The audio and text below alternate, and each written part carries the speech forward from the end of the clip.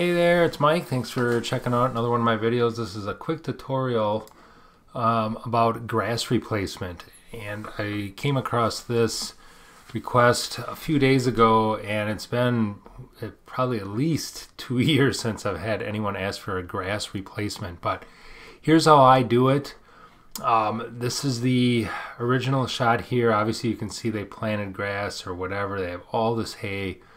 They really need this replaced. The sellers are very nitpicky, and so I told the agent that I have some shots that I can use. I'll try to replace this. I got lucky in one respect in that there's no trees, there's no fence. It's pretty much just open grass here, and I thought the elevated shot will work the best as far as grass replacement. The ground shot also just didn't look as good overall. So I have like a library of grass images. This is typically the one I use, especially because this is elevated too. So if you have a elevated shot here, I want an elevated shot here.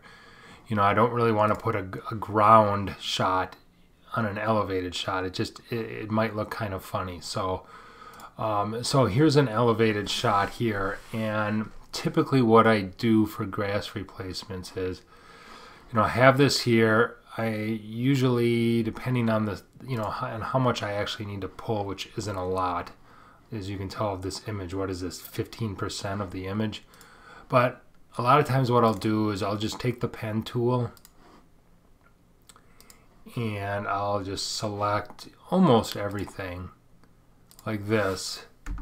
And then I made a selection and I will copy that like this. And then I will go over to the original shot and I will do edit paste like this. Okay, and then what this allows me to do is move it. Now, how do you know exactly where it lines up? Here's where you go over, because it made a layer already for you. That's the nice thing. You paste it, it made as layer 1. You can change the opacity and you can kind of see both images. And then you can kind of see where the grass is. Like, I don't want to put this garden box in there, obviously. So I can kind of line up, a little bit where it's going to end up. Take opacity back to 100. Then what I'll do, hit enter. Then what I'll do is I will make a layer mask and I will hide it. And I have a shortcut on my mouse for that. So there it is right there. So I've made a layer mask. I've hit it. So now that new grass, the good grass, is underneath. And then I have to make a selection, because I'm going to paint in, a good portion of this is the layer underneath. Okay, so I'm going to get kind of close here, and I don't use the pen tool a ton, but it is a great tool to use. And I know I only need to correct this, but just for the sake of being even, I'm basically going to, replace the whole front yard and make a selection. Now, it doesn't have to be perfect. There will be some cleanup I have to do, more than likely. But I want to get, that one might not be good enough. I want to get pretty much everything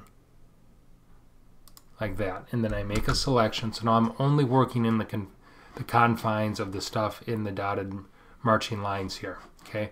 Then I take the paintbrush and make sure my opacity is at 100, my flow is at 8%, and my foreground is white because I want to reveal what's underneath.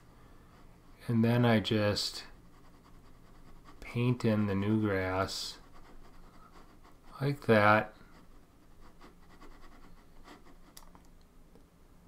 and I will deselect it, kind of zoom out to where it's going to be like that. And that looks pretty normal. Is it 100% perfect? No, but this is not for Architectural Digest or for Architect or something like that. This for a real estate agent, be on the MLS. This house will probably sell in this market probably a few days, and that'll be the end of it. Now, clean up down here. First, what I'm going to do is I'm going to flatten this layer.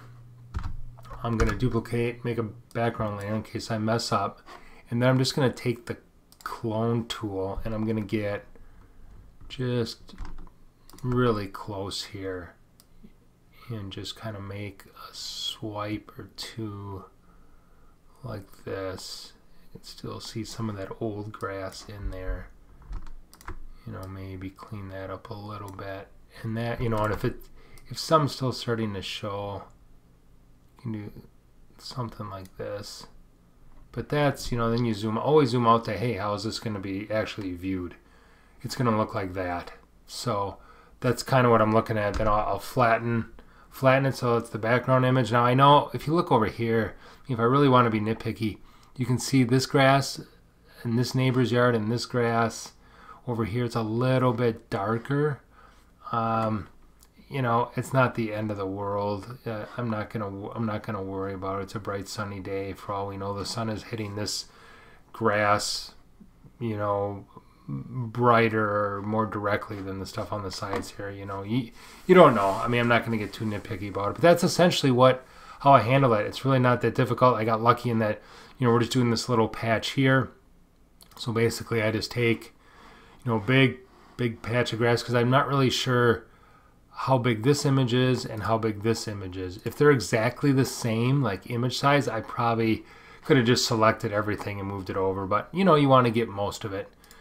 Bring it over, pen tool it, paintbrush, done, off you go. I sent this off to the agent a couple days ago. She loved it. The sellers loved it. Everyone was happy, and that's what counts. So that's about it. If you have any questions, leave them in the comments below. Otherwise, hope this helps you out. Give me a thumbs up. Check out my links, blah, blah, blah. Keep taking great photos and making great photos. We'll talk to you soon. Thanks. Bye-bye.